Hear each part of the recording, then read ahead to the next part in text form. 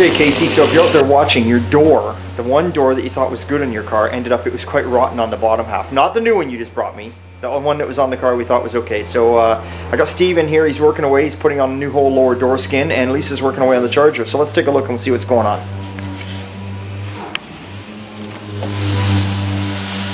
So there's the charger. You can see we've taken the fender off the passenger side. We're going to be replacing it because it's just too far gone to even bother to fix it. There it is laying over there. At least it's stripping the quarter down. You can see where somebody in the past has drilled holes and put screws in here and then tried to pull it out with the old claw hammer trick. So that's why it had so much body filler in there. Now if you guys remember when I did this video a while back, I showed you I was doing the patch down below there. And the customer told me just put the patch in. Don't worry about grinding any of the filler out here because he said he was going to leave it alone because it wasn't bubbling.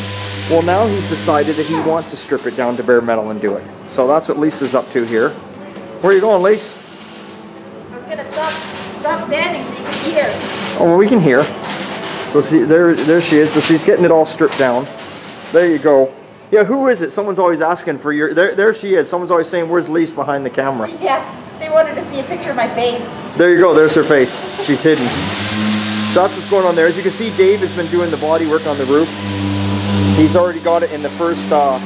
He's got it in the first initial 80 grit. He's finished it off in. He skim coated it. He pounded out whatever dents were there. Got all that done.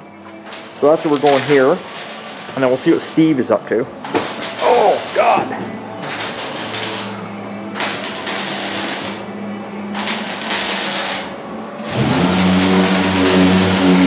So you can see here now he's fixing the rust that was inside the lip while he's got the outer skin cut off.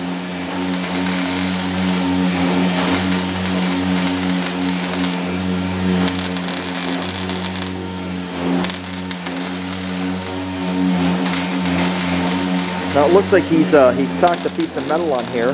The whole reasoning is to stop this part from warping in. So that's exactly what's going on there.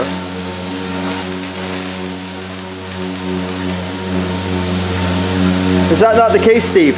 What? The whole reason for tacking this piece on is to stop this from warping in the skin, correct? Is that what you've done there? Yeah, when I weld it up so it holds it in place. Yes. You still have to cool it as you go, right? Yes. And then I have my piece tacked on here too to keep it straight. Yep. Okay, this is straight here. This has a slight bow, which I do 2 pieces. Okay. So it kind of arcs, and there is no gap, but it holds it in place as you go. So when you're welding it, all of a sudden doesn't end up like this. There we go. Awesome. Well, there's a tip for the day for the guys out there. Brace everything and you cool it, so you'll have way less headache. There you go, guys.